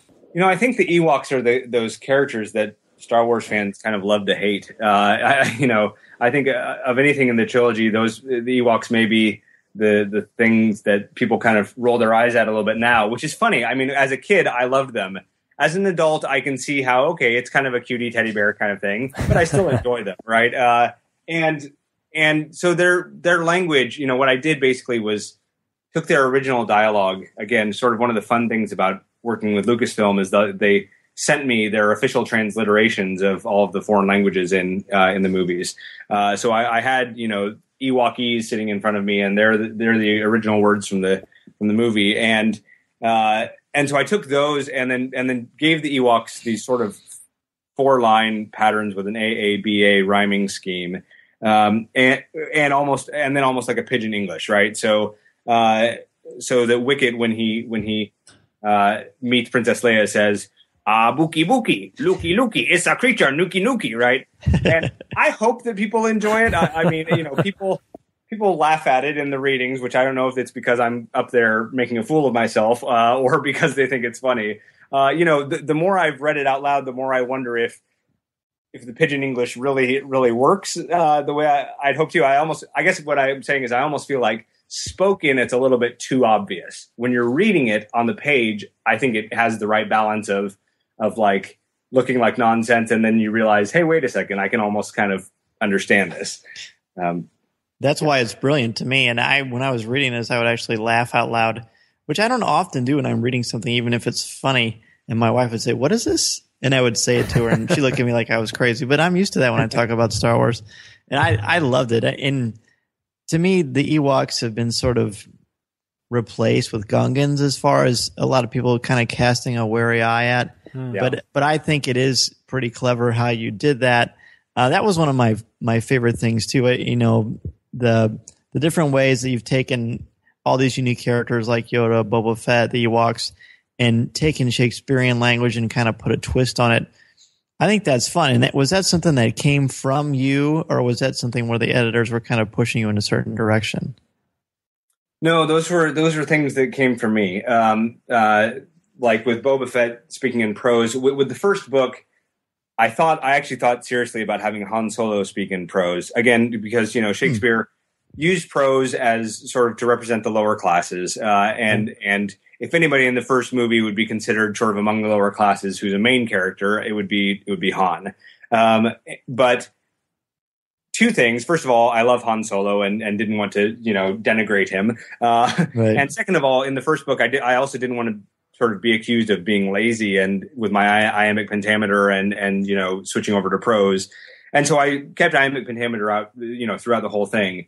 In Empire, I decided, okay, I've proved I can do iambic pentameter, so now it's okay to have a character who can speak in prose, and who better to, you know, represent the lower classes than, you know, this vile bounty hunter. And also, he's become such a beloved character, Boba Fett has, that, you know, to take his speech and do something different with it made a lot of sense as a way of sort of calling him out. And he has way more lines in Empire in Empire Striketh Back than he does in the movie. Which is, you know, again, because once you realize a character is popular, you want to sort of give them more airtime. But those were all decisions that I made. I did consult when it came to Yoda and sort of what to do with him, and with the Ewoks. But with Yoda, that was one where I sent off to Quirk Books and we sent it then off to Lucasfilm, sort of my different ideas surrounding what we were going to do with Yoda, and we had actually sort of, you know, decided on another direction before I had the idea to have Yoda speak in haiku, and then it was right around that time, and I was on a morning jog and had the idea to have him write in haiku, and I knew as soon as I had the idea that it was a better idea than any of the others I'd had. So and as soon as I emailed it over to Quirk Books and to Lucasfilm, they all agreed. So those were all sort of things that, you know, came out of my head one way or the other. The inspiration. Yeah, I love that. So I can't have you on the show today, and I'm sure you're not allowed to say very much, but what can you tell us about the Jedi Doth Return's ominous ending? Because there are definitely some strong hints, my friend, that I feel like there's some foreshadowing there.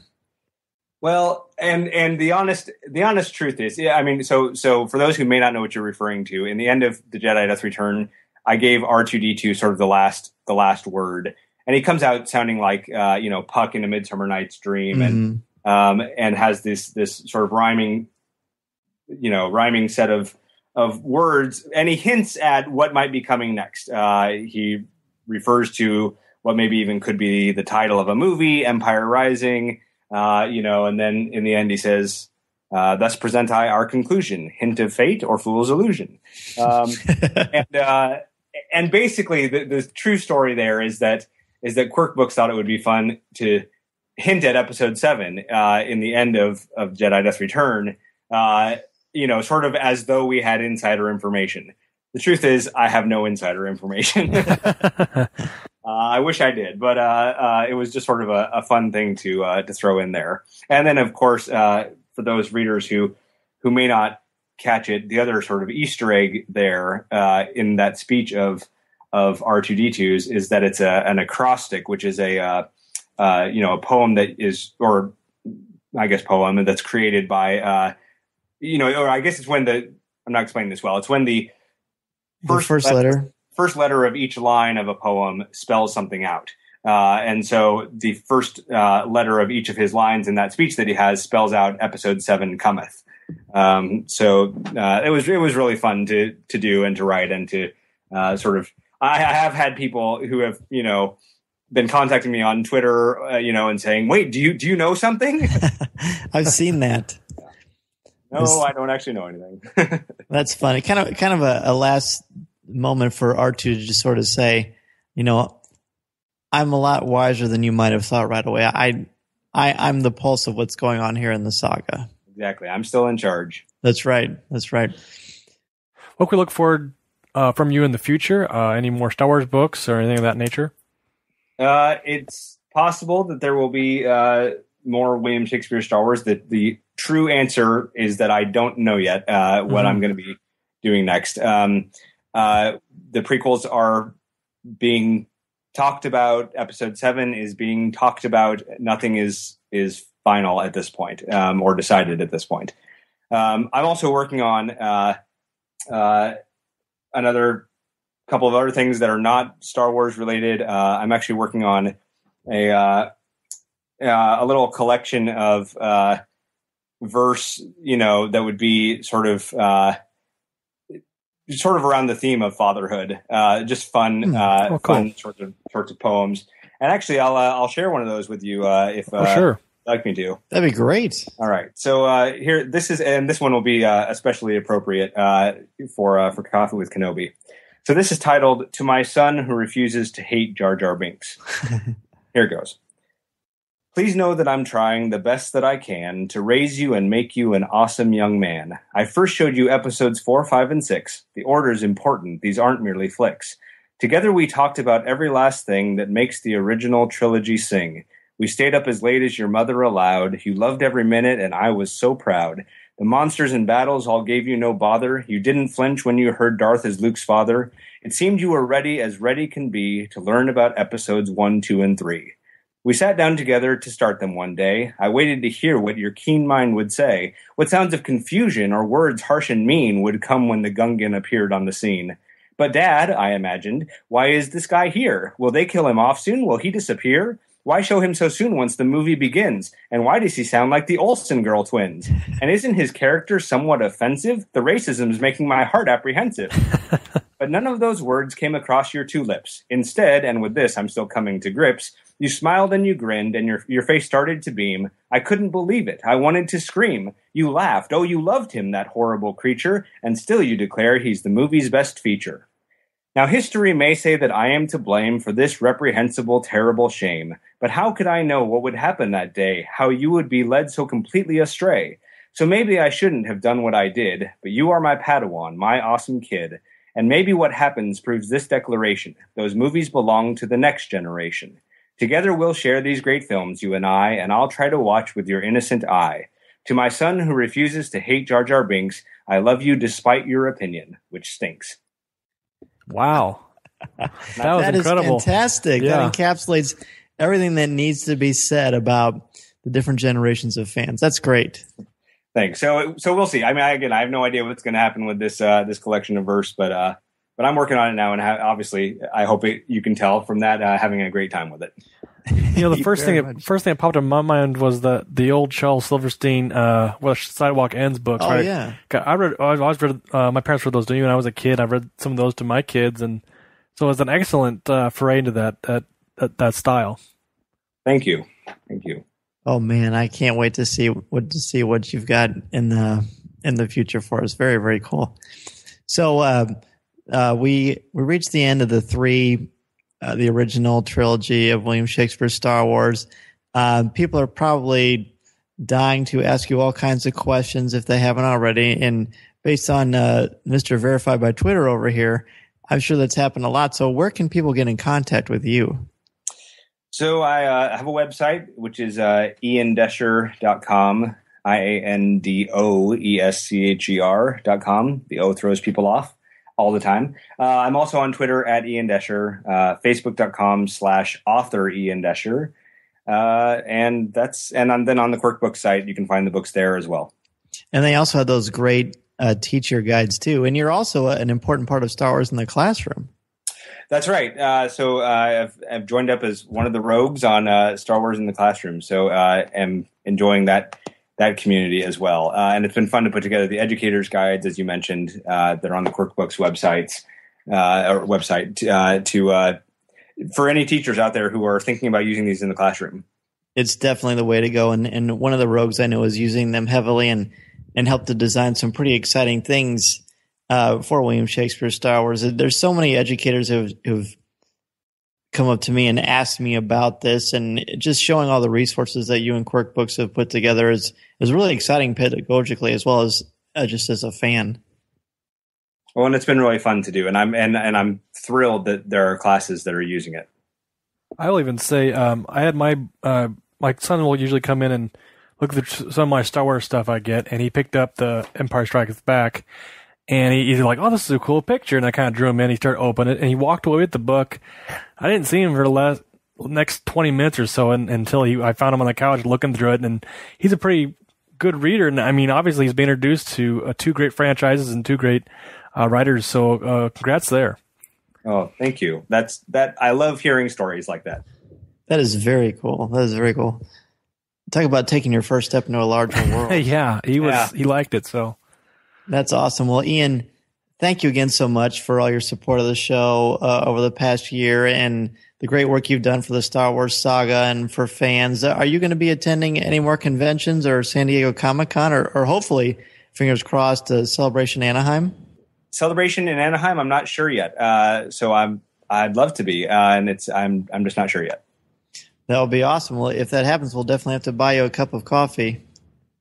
That would be great. I'm ready. Absolutely, man. Well, thank you again so much, and enjoy your continued success. It's certainly well deserved, and we absolutely look forward to everything coming from you in the future. Thank you so much, guys. Thanks, Ian.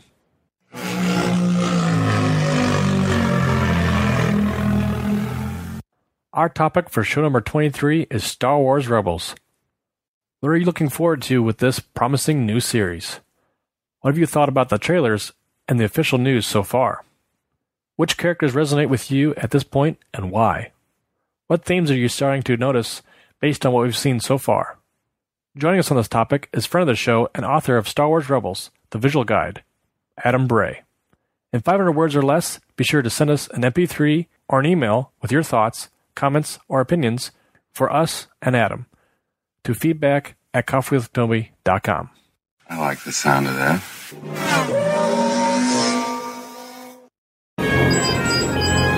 Echo 3 to Echo 7. Ano, buddy, do you read me? I saw part of the message. I seem to have found it.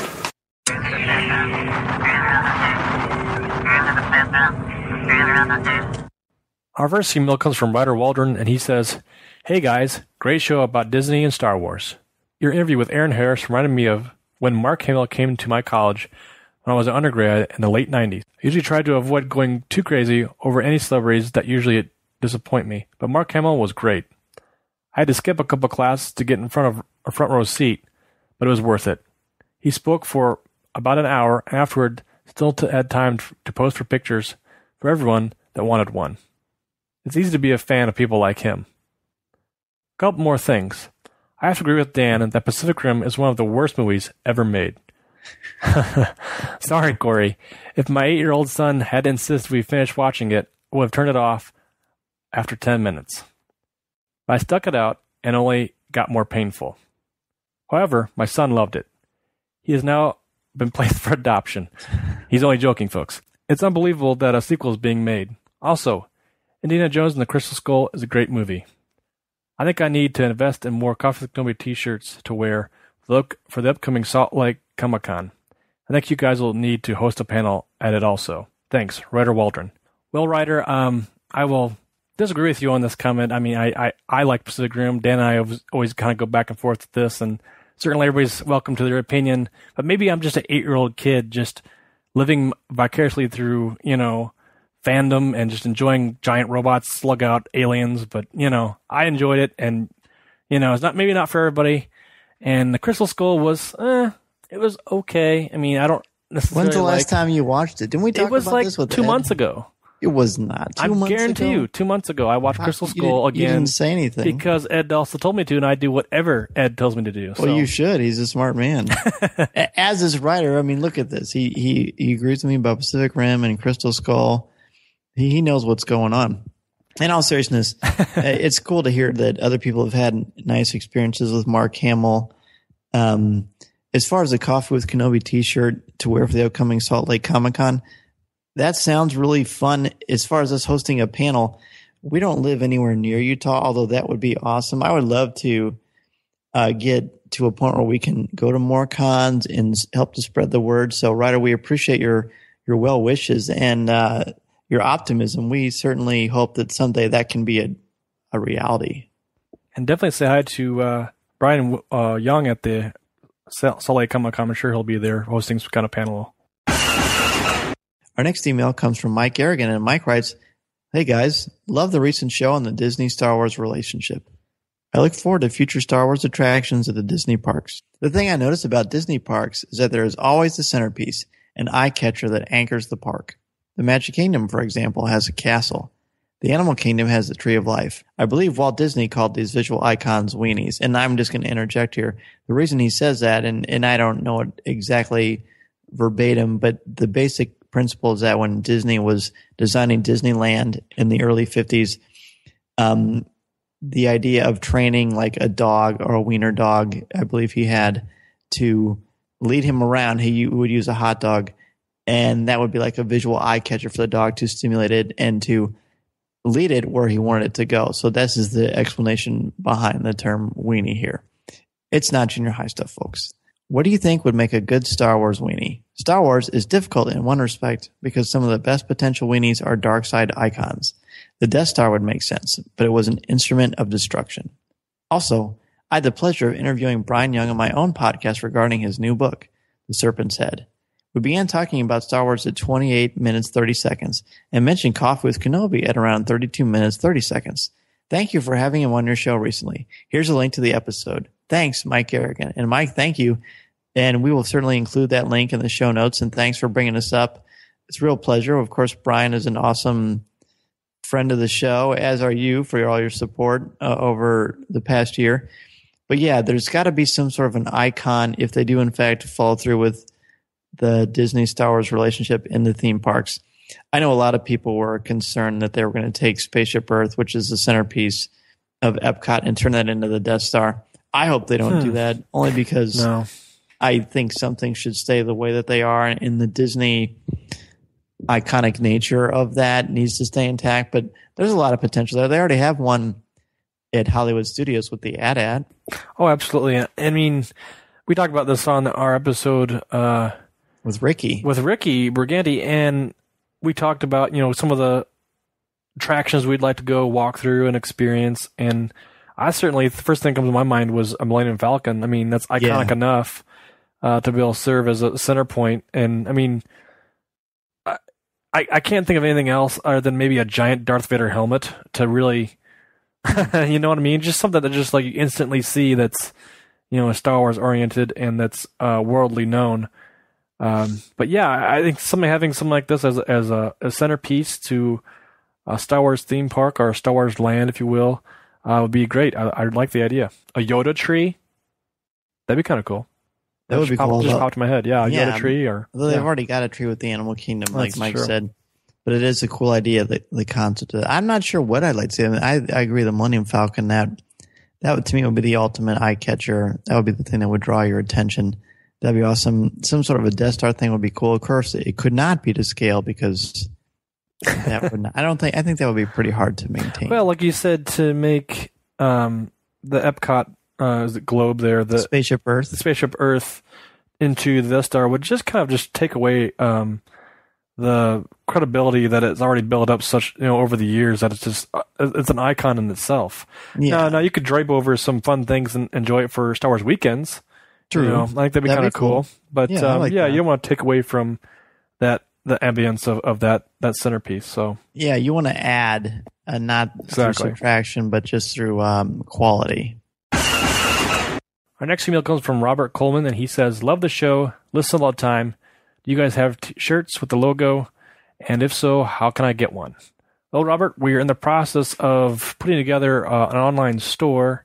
I think it's safe to say that we're still in the works, but we'd like to put out new T-shirts, new logo, and have that vibrant orange really kind of shine a light out there for us. And some other merchandising items. Maybe I want to say maybe a coffee mug would be definitely one we were looking at.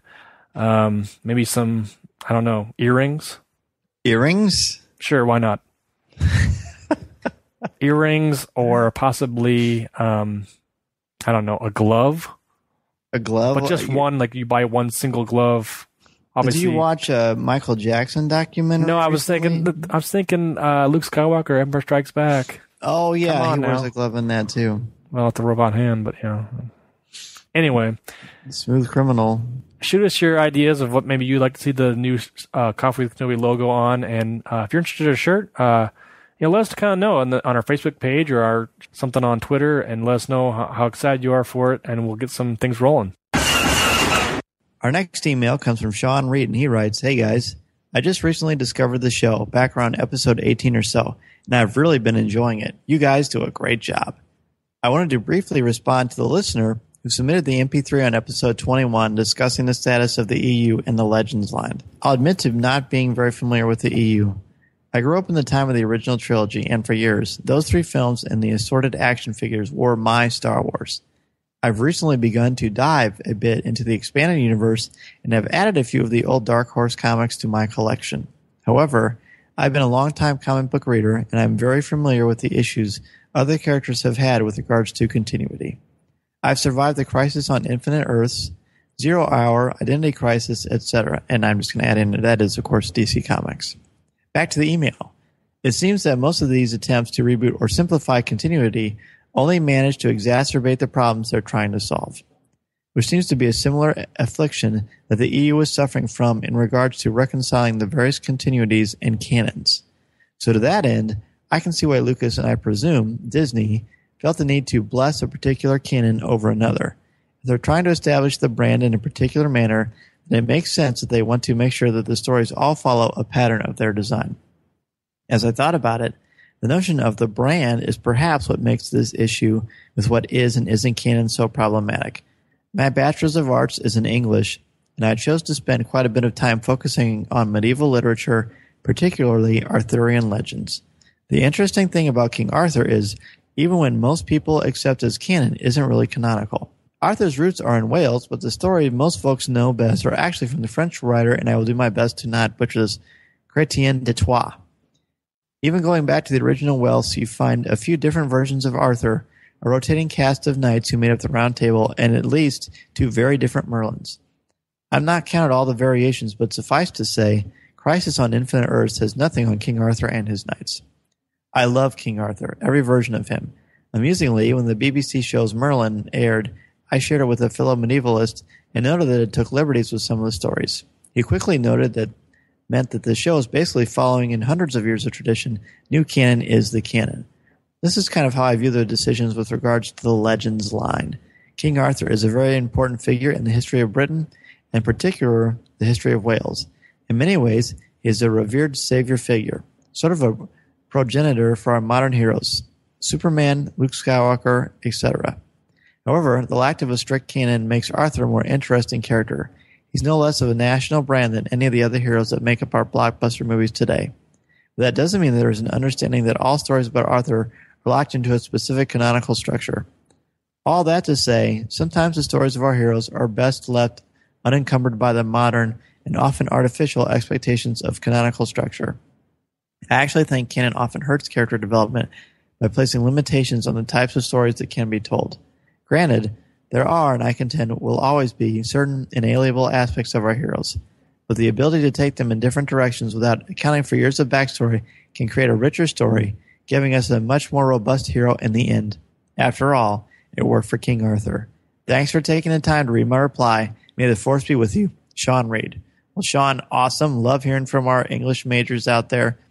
I like the parallel with Arthur. We do a pretty fun thing in my classes with King Arthur, and there are so many different versions of him It's kind of similar to Greek mythology, and Star Wars is certainly our modern myth too.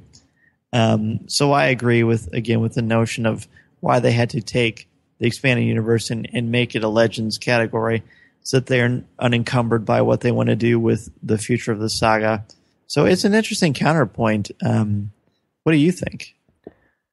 Yeah, I mean, I don't know a whole lot about medieval times as far as Arthurian legends, but I can see what he means as far as, taking a story and kind of, letting different directors or creators kind of roll their own versions out. May it be, Merlin or something of that regard. There's been different incarnations as far as films, books, things like that. I mean, just as we talked about before, the Legends series is just that. I mean, it's playing in that sandbox, like we talked about, and it's certainly kind of, for me, it's kind of found its own right. It's found its own place in my fandom as wonderful stories to be able to pick up and enjoy. Like we talked about earlier, you can pick up the X-Wing series and just enjoy it. And read up on some, different characters, different storylines that may have happened according to that author's version of it. And I certainly wouldn't, want to not be able to include those into my fandom because it's part of something that we all love and be able to enjoy and expand on. Our next email comes from Monis Rose, and they say, "Hi, y'all. I admire the podcast. Great work. Monis Rose is the editor-in-chief of RestaurantFiction.com and the host of Restaurant Fiction. This month's review is on the Mos Eisley Cantina. We thought it would make a great bathroom read for you guys. Find it at RestaurantFiction.com. That's from Monis Rose. We love supporting all kinds of different podcasts out there and different variations of Star Wars fandom. So definitely check this out. We'll put a little note in our notes section, so go check it out." Our next email comes from friend of the show, Laird Malamet of the IndieCast, and he writes, "Dear Dan and Corey, as always, thanks for the amazing podcasts, thoughtful conversation, and sharing of your fandom with all of us, and the great t-shirt design, which got a thumbs up from one of my teammates the other day." Well, that's awesome. And he's referring to our original logo, I believe. I return to the email. As a lifelong Disney fan who's grown up and still lives within an hour of Disneyland, the true original Disney park, I've been more times than I can count. When Star Wars came to the park via Star Tours in 1987, it just seemed natural. I went within a few days of its opening, and when Indy came a few years later in the Temple of the Forbidden Eye ride, I got to go to a preview night, and I was blown away. It was the best way to experience a Star Wars adventure. I was still in college, and luckily on winter break when it opened. When I worked at Lucasfilm a few years later after grad school in 1991, I found the sound reels with the sound effects Gary Rydstrom had done for the ride. It was like finding a treasure. Despite my West Coast Disney snobbery, I did visit the Orlando parks in 2002 and again in 2013, and really enjoyed the larger Star Wars presence. Again, despite being in a different type of park, Hollywood Studios, the attractions and cast members felt right. Last year, I ran the Disneyland Half Marathon, and I got a great shot with Vader and 2 troopers. I told them it was good to be with the 500 first, and that earned me a nice pat on the back and appreciation. And again, despite seeing Mary Poppins next, this just felt right. I was actually in Disneyland when Thomas Riddle from Star Wars in the Classroom texted me to tell me Lucasfilm had been bought. So for me, where Disney has been about retelling classic stories and making them relevant to kids and their families, Star Wars is the invented myths and now classic stories. I actually think one thing that bothers fans about changes to the classic trilogy is that we want the stories to feel as old and set as Grimm's fairy tales. So having Star Wars as a permanent fixture in the parks actually fills this need. It makes it 3D, real, tangible. I suspect when we get to board a life-size Falcon, our brains may melt in amazement and excitement. I wonder what I might say first. Chewie, get us out of here. You came in that thing? Fastest hunk of junk in the galaxy. Because I do know that I will feel even closer than Star Wars and Star Tours, because I do know that I will feel even closer than Star Tours makes me feel right now. And that will be awesome. I will get to enter the galaxy far, far away. Until then, I'm thrilled to be running the first Rebels Challenge in January, a 10K run on Saturday and a half marathon on Sunday. 19.3 miles over 2 days, all in Star Wars glory. That's from Laird Malamud. Well, Laird, first off, best of luck on the run. I know you're a big runner, and so I look forward to hearing your reactions and thoughts to that incredible experience. But that's pretty cool. I've been to Disneyland 3 times. I'm hoping to peek in when we go to Celebration Anaheim. But it's pretty fun, the idea, the notion, again, of what Disney can possibly do with the Star Wars theme parks presence at Disneyland, at Disney World, all over the place. A lot of exciting things happening. I think also, too, like we talked about on the podcast, is I think Disney has plans to do stuff. I mean, if they're still in the works, I think a life-size Falcon is, like I've always kind of talked about, it'll be the centerpiece to be able to have fans walk through and enjoy and just relive scenes and just geek out a little bit. And again, a little bit? Aren't you going to explode? I will. I'll be hiding in the smuggling compartments and screaming, and it'll be fun. Yeah. Great kid. Don't get cocky. Our next email comes from Jay Krebs, one of our great bloggers for our website, and she says, "Hey guys, wondering if Coffee Kenobi t-shirts are still available. Actually, being summer, I'm more interested in a nice tank top. Is there some on the way I can order one? Thanks."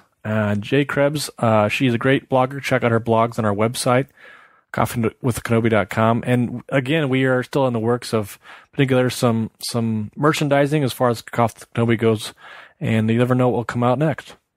And what a nice compliment, too, that the logo you designed has gotten such great feedback. And I certainly want to get a t-shirt of it, too. So certainly keep your eyes open to coffeewithkenobi.com and our Facebook and Twitter feeds. And hopefully we'll have some exciting news for you very soon.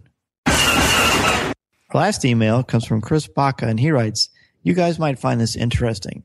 The church my sister goes to in Webster, Texas, is doing a sermon series this summer using movies that the congregation picked. The first sermon used Star Wars to discuss good and evil and some differences on Christian teaching and the Force. I wish you knew about this earlier. I would have made sure to have visited that weekend that they did. At least they released them as podcasts, and there's a link that he provides. So not only can Star Wars be used in school, but it can be used to teach a spiritual message as well." And that's from Chris Baca. Well, thanks, Chris. That's really, really cool. I cannot wait to check that out. I very much believe in the notion of Star Wars incorporating a spiritual message. I mean, the Force is a spiritual entity. There's no denying that. So really, really cool that Star Wars can reach so many different people in so many different ways. So thank you for sharing that with us. Yeah, and again, I'm blown away how much Star Wars is touched, just by pop culture and just religious beliefs, and anybody in any walk of life can kind of, use it in their daily walk as far as just being a better person and fighting evil, if you will. I mean, we see it countless ways as far as just using it in, like we talked about, different applications of pop culture and TV shows and books and media. And so it's just one more way that shows how much fandom has reached out and how much the Star Wars is involved in our lives. Loved hearing that you guys were going to have Ian Doescher back on the show. The first time you had Ian on the show, I had the pleasure of finding out about William Shakespeare's Star Wars.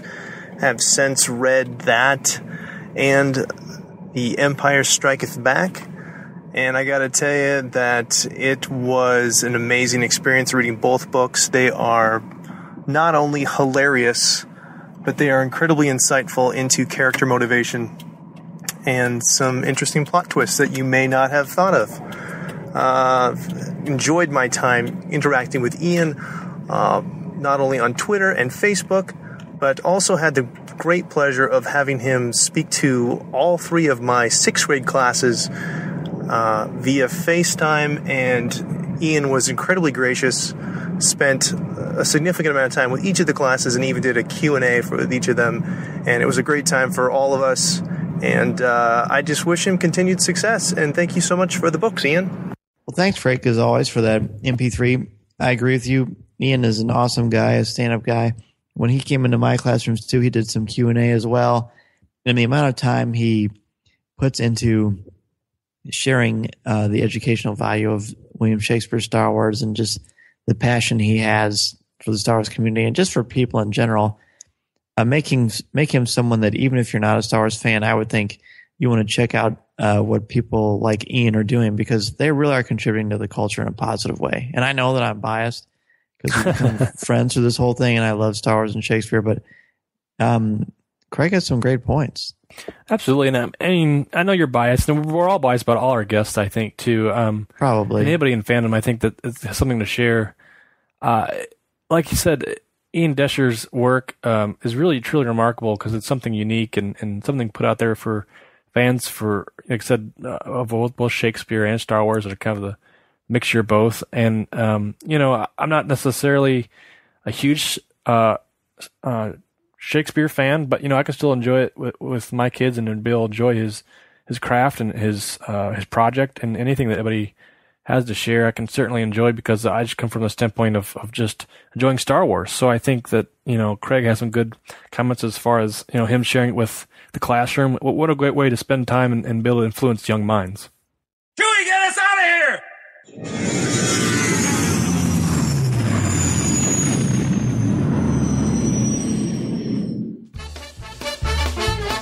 If you would like to respond to our question of the show, have a comment, or just want to say hello, send us an email or MP3 at feedback@coffeewithkenobi.com.